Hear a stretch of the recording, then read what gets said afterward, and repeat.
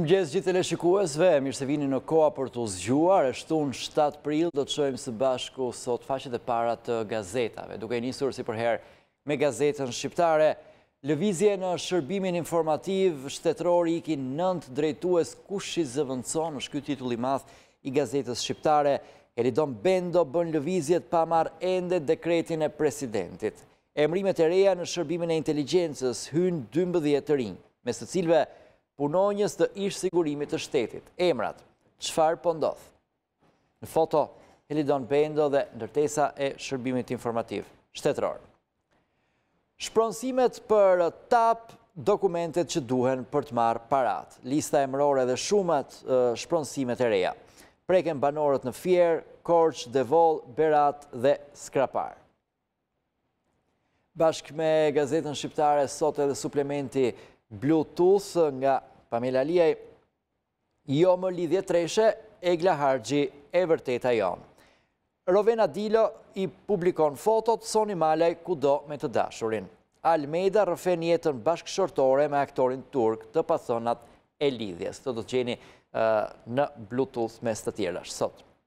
Flet Kreshnik Beqiraj, si u përballa me vrasësin e vëllait. Albert Zekaj nuk më shikonte në sy. Në tituj të tjerë, Basha, thirrje të vazhdojmë kryengritjen qytetare, s'do ndalemi deri në anullimin e taksës. Thirrja e presidentit, pagesa për rrugën e Kombit, meta ky vend qëndron në këmbë nga taksa paguesit.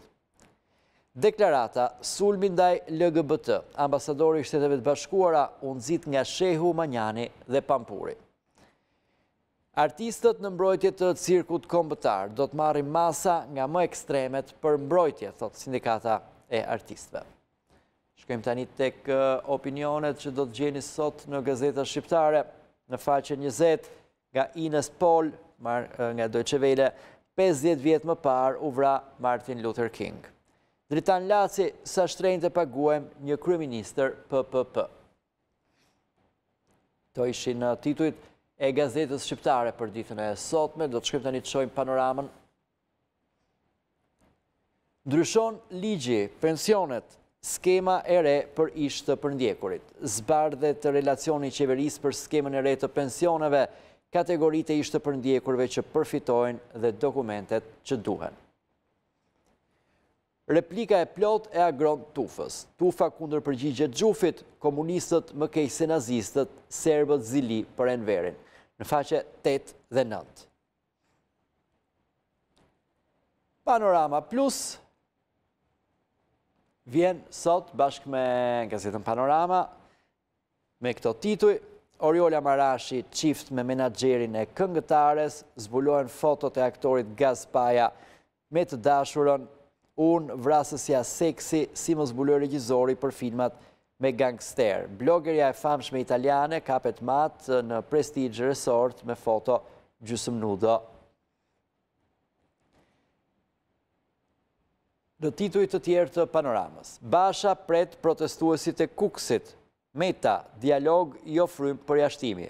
Kreu i PD-s Rama frikacak në bunker.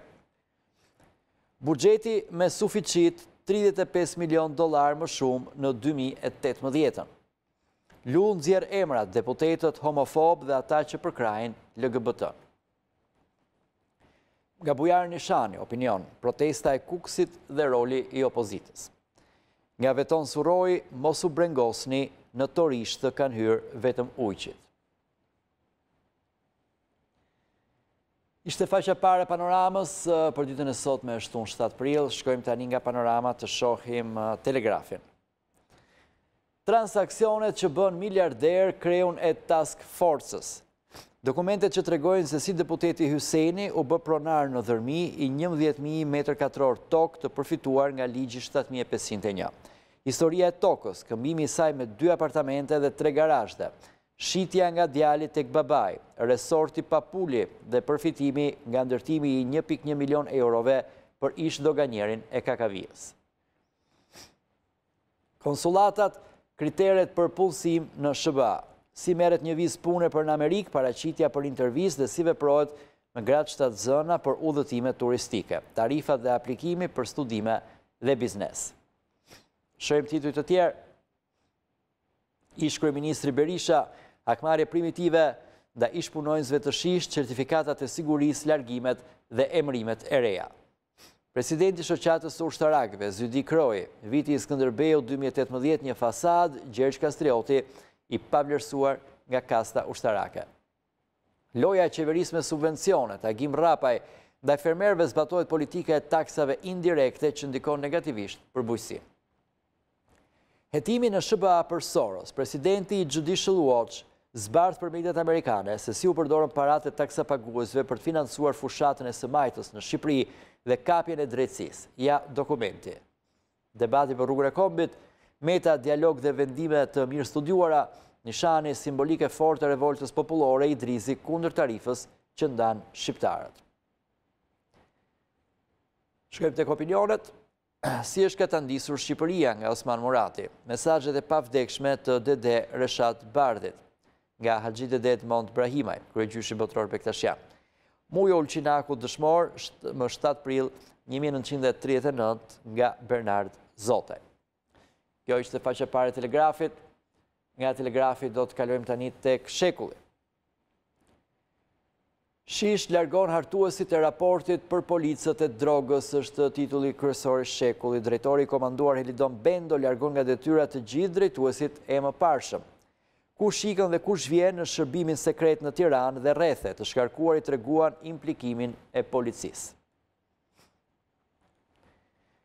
Kokdhima, të lirohen protestuesit, tarifa të ulet 2 deri në 3 herë. Kryetari i Partisë Zgjidhja Koço Kokdhima flet për mësimet që dolën pas protestës. Për banorët e zonës të jetë falas, pse është urgjente reforma zgjedhore dhe ndryshimi që do të sjellë zgjidhja. Forumi LGBTI, ambasadori Lu debaton me Tritan Sheun dhe Ylli Manjanin. Ambasadori amerikan kujtoi incidentin e 3 vite më parë kur LGBTI u qelluan me vezë përgjigjet e politikanëve. Manjola Prifti, gjykata lë të lirë ish gruan e Mirit të Gjikës. Ish bashkëshortja e Fatmir Ramës u la e lirë nga gjykata deri në një vendim tjetër. Ndaj saj ekziston dënimi penal në Itali.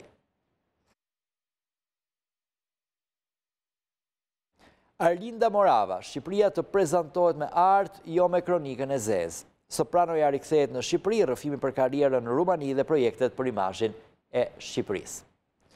Arrest me burg për Suel Qelën pasi iku nga Shqipëria. Djali i biznesmenit që përplasi oficerët e policisë gjykohet në mungesë nga gjykata. Teams lajmëron se iku jashtë vendit një javë më parë, u shpall fajtor 8 muaj pas sulmit. Shkojmë tek opinionet.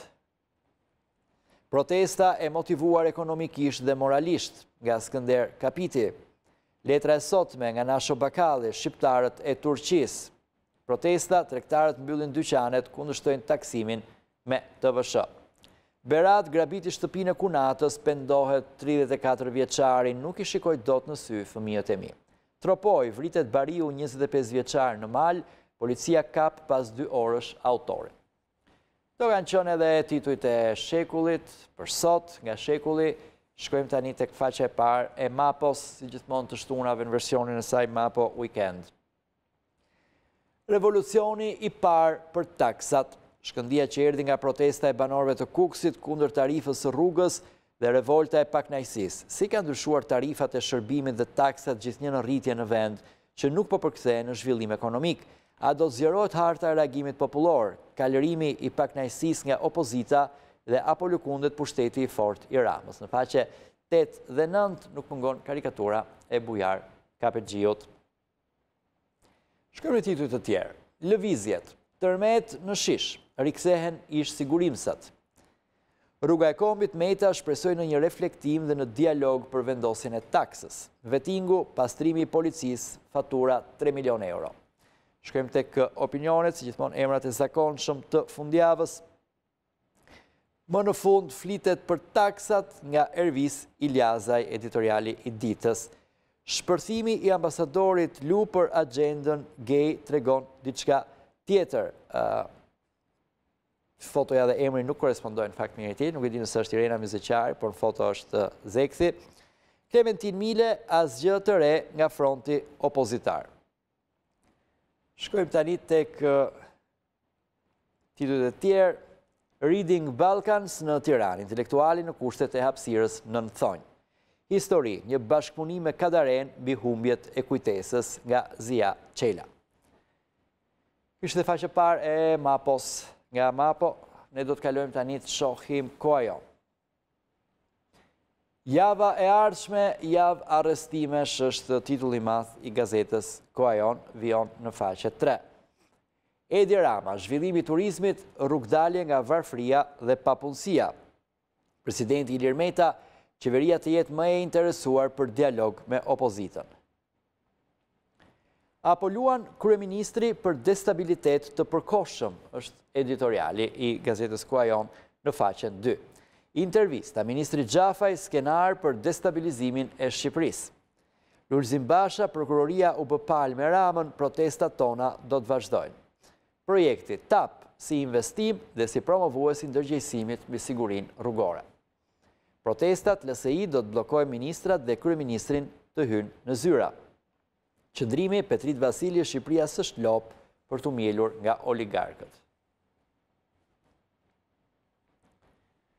Kjo ishte faqja parë gazetës Koha. Mbrim tani tek sot.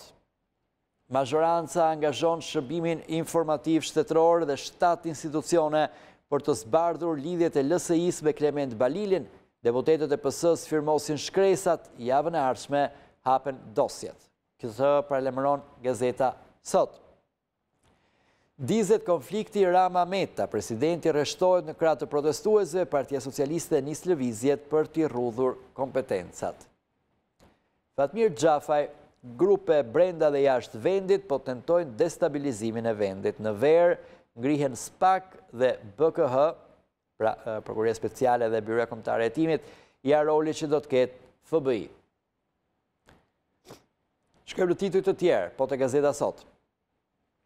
Basha Berisha përplasën për aksionin opozitar, ish kryeministri presione për të shkuar te djegja e mandateve, ja debatet brenda Partisë Demokratike.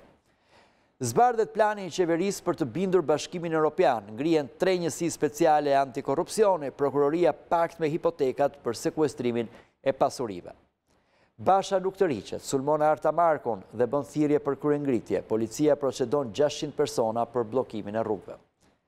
Shpërthen debati për LGBT, Lu dhe Vlahutin paralajmërojnë Tritan Sheun dhe Ylli Manjanin, deputeti dhe ish-ministri akuza ambasadorëve. Reshat Ibrahimi, institucionet e artit dhe kulturës po shkojnë në rënim, teatrot në rrethet të kalojnë në varësi të Ministrisë së Kulturës. Komentet, jemi gjithmonë të gazeta Sot, nga Bardhyl Beko, ka një fajtor të vetëm, Edi Rama. Nga Besi Bekteshi, Soros dhe Putin, Gülen dhe Erdoğan, po satrima janë në Tiranë. Nga Hyçmet Zane, ankesa të argumentuara për kryepeshkopin Anastas Janollatos. Shkojmë të dosieri historik, ja si nisën krisjet e aleancës Shqipëri-Kinë, Enver Hoxha i prerë ndaj Mao Zedong, ne nuk bashkëpunojmë me imperializmin. Kjo është faqe parë e gazetës Sot, ne shkojmë në një shkëputje publicitare, rikthehemi pastaj me faqet e para të gazetave të tjera. Rikthehemi në Koha për të zgjuar, do të shohim tani faqet e para të tjera gazetave që do të gjenin kioskat e Shtypit përditshëm ditën e sotme shtunë 7 prill. Jemi tek tema. Si kanë përfituar mijëra dollar ata që sot sulmojnë miliarderin Soros? Basha, Aurela, Jamar Bridhargita, bursa dhe sponsorizime nga Sorosin, faqe 4 dhe 5 të gazetës Tema. Pas Adriatik Këllallës, zyrtare, Rovena Gashi dhe bashkëshorti i saj Dritan Gina në nënhetim për pastrim parash. Zbardhet e vërteta e përplasjes mes zëvendës kryeministre Senida Mesi me Voltana Ademin në prani të ambasadorit britanik. Dëshmia, tmerri i kampit të Tepelenës ishte kapter Tomi, që ndiqte pas vajzat e nuset e reja për t'i përdhunuar në një magazin. Shkojmë tek komentet dhe opinionet me robaze, parate Sorosit dhe gënjeshtrat rreth Sorosit. Arben Manasterliu, aroganca Rama dhe impotenca Basha dhe Mona. Artur Ajazi, PD në kërkim të një lideri popullor. Enver Robeli, super shqiptari. Pjesën e sipërme, Pse është kaq tragjike tarifa e rrugës së Kombit? Në faqen 6. Antena brenda familjes, grigja mediton me Salianusin për financimet e Soros. Si e paguan shqiptarët rrugën e Kombit? Në faqe 6 dhe 7. Kjo ishte gazeta Tema për sot. Nga Tema ne do të shkojmë tek integrimi, organi i Lëvizjes Socialiste për integrim. Opozita jehon e zërit të qytetarëve, Petrit Vasili të palëkundur deri në heqjen e taksave që po u marrin frymën shqiptarëve. Grupi parlamentar i Kreogrupit LSI-s, detyra e opozitës është të vazhdojë këtë rrugë që e shtruan dhe e hapën qytetarët për t'u kundërvënë qeverisjes më të shëmtuar që Shqipëria ka pasur ndonjëherë. Meta, qytetarët kanë të drejtë të protestojnë, qeveria të rrisë transparencën dhe llogaridhënien. Mesazhi i presidentit të Republikës. Intervista deputetja e LSI-s, Klajda Gjosha, ne do t'jemi gjithnjë pranë qytetarëve në betejën e tyre kundër kësaj qeverie që po i varfëron çdo ditë. Spahiu, Rama vetëm për të shkatruar ekonominë dhe varfëruar shqiptarët. Deputeti i Lëvizjes Socialiste për integrim përparim Spahiu.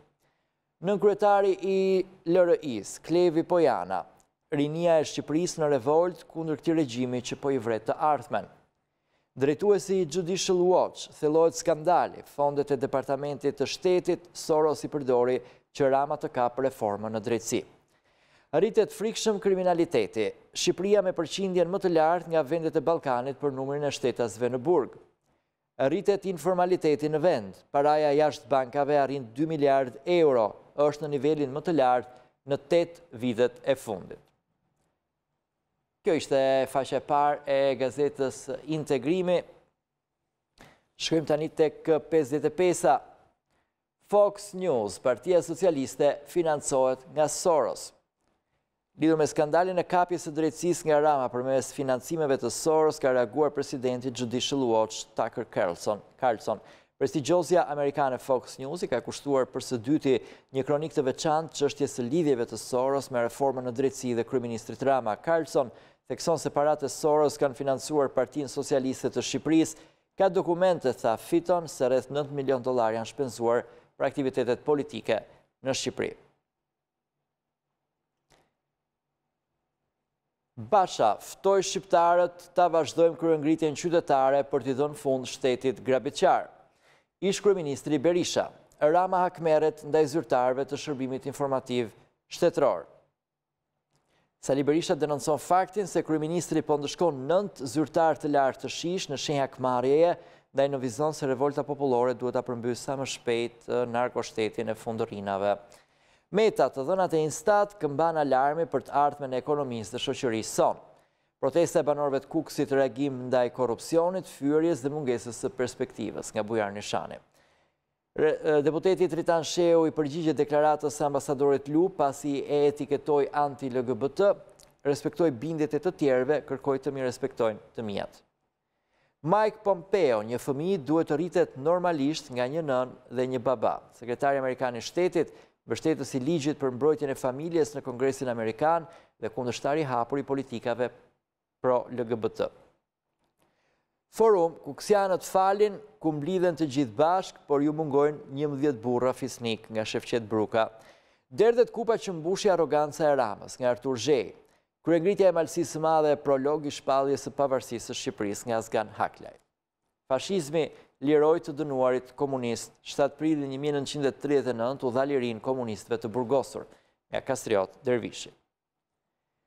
Nga 55-a, shkojmë tani tek kushtrim brezash, është botimi i organizatës së veteranëve të lanç të popullit shqiptar, pra të luftës antifashiste nacional çrrimtare. 7 prilli 1939, dita më e zezë në histori. Agresioni fashist italian dhe tradhtia e mbretit Zog varrosi pavarësinë e Shqipërisë. Në balë të rezistencës kundër agresionit fashist luftuan dhe ranë dëshmor Mujo Ulqinaku, Hamid Vashko, Hamid Dollani, Stefan Dimërtika, Hysni Koçi, Ramadani Veliu, Ismail Reçi, Ismaila Sanumeri, Haxhita Baku, Isak Metalia, Toma në Sarand, Mitro Dimërtika. Këta janë pra të gjitha ata që u vranë në 7 prill. Udhëtimi i fundit i Bajram Curit, Dragobi, Kolgecaj, Zogaj, Krum. Kujtime të bashkëkosit Uk Arif Ahmeti. Në nderim të veteranëve të Lanç, një takim interesant me ish partizan, aktiviste drejtues të Lanç, Dibran me banim në Tiranë. 75 vjet më parë në mursi të Konispolit u kryeua Këshilli Antifashist Nacional Çlirimtar. Restaurimi simboleve të Lanç, detyrë e vazhdueshme, punë e lavdërueshme në qytetin e Krujës për riparimin e varrezave të dëshmorëve dhe ngritjen e muzeut të luftës. Demonstrata antifashiste e qytetit të Shkodrës, një ngjarje që nuk harrohet. Roskovec, bashkëpunimi me pushtetin vendor, jep rezultate. Do të shkojmë tani të shohim panorama sport. Borxhi 107 milion lek. Federata Shqiptare e Futbollit ultimatum Tiranës. Gjyqi i humbur, disiplina i lë 30 ditë afat klubit për të shlyer Gjergji Muzakën. Me sfushori Skënderbeut u ankua, bardhë e blut rrezikojnë heqje pikësh. Starova, gabova me Moxhin, Olci Rama nuk ma vlerëson dot punën. Ish trajneri Partizanit, tani në drejtimin e Feronikelit, sumbon edhe kapitenin Batha, luante kur të tjerët se donin. Kosovarët e duan më shumë futbollin, ju tregoj telefonatën me Munishin që shpërtheu ndaj meje. Në tituj të tjerë, trajneri Vllaznis, flamurtari pa di gjokës për evazion fiskal. Presidenti Takaj shkund Skënderbeun, zbardhet mbledhja. Ndeshja, luftëtarit e UTA, lika të mos e vendosin arbitrat. Speciale, Shqipëria, toka e mallkuar e Ronaldos. Juventus, Allegri përplaset me klubin dhe i bën presion Realit. Sfida e titullit, City United, Pep snobon derbin, kokat e Liverpoolit. Gjermani, Bayern i pres sot festën, Henkes do pim shampanjë. Kombëtarja Panucci do kapitenin e Kosovës U21. Dhe së fundi, kategoria parë, Tirana shkon e përgjysmuar ndaj Bylisit, Sina të kënaqet me një barazim. Ballçi në këmbë, shansi i fundit për superiore. Këto kanë qenë titujt e Panorama Sport. Shkojmë tani edhe një herë tek faqja e parë e gazetës shqiptare. Lëvizje në shish ikin 9 drejtues, kush i zëvendëson është titulli kryesor i gazetës shqiptare. Helidon Bendo bën lëvizjet pa marrë ende dekretin e presidentit. Emrimet e reja në shërbimin e inteligjencës hyn 12 të rinj, mes të cilëve punonjës të ish sigurimit të shtetit. Emrat, çfarë po ndodh? Shpronësimet për TAP, Trans-Adriatic Pipeline, dokumentet që duhen për të marrë parat, preken banorët në Fier, Korç, Devol, Berat dhe Skrapar. Lista emrore dhe shumat, shpronësimet e reja. Bluetooth është suplementi i çdo çtune i gazetës shqiptare, jo më lidhje treshe, Egla Harxhi e vërteta jonë. Rovena Dilo i publikon fotot Soni Malaj kudo me të dashurin. Almeida rëfen jetën bashkëshortore me aktorin turk të pathonat e lidhjes. Basha, thirrje, të vazhdojmë kryengritjen qytetare, s'do ndalemi deri në anullimin e taksës. Thirrja e presidentit, pagesa për rrugën e Kombit, Meta, ky vend qëndron në këmbë nga taksa paguesit. Deklarata, sulmi ndaj LGBT-s, ambasadori i Shteteve të Bashkuara u nxit nga shehu Manjani dhe Pampuri. Sindikata, artistët në mbrojtje të cirkut kombëtar, do marrin masa nga më ekstremet për mbrojtje. Flet Kreshnik Beqiraj, si u përballa me vrasësin e vllajt, Albert Zeka nuk më shikonte në sy. Shkojmë lart tek komentet që do të gjeni sot te gazeta shqiptare nga Deutsche Welle, autore Ines Pol, 50 vjet më parë u vra Martin Luther King. Dhe nga Dritan Laci, sa shtrenjtë paguajmë një kryeministër PPP në faqen 19 të gazetës shqiptare. Mirë, me faqen e parë të gazetës shqiptare ne kemi përmbyllur vështrimin që hodhëm mbi të përditshme të ditës sotme, e shtunë 7 prill, duke uruar gjithëve një lexim këndshëm të gazetave sot. Shkojmë në publicitet dhe rikthehemi pas pak me telefonatat e teleshikuesve. Pas pak.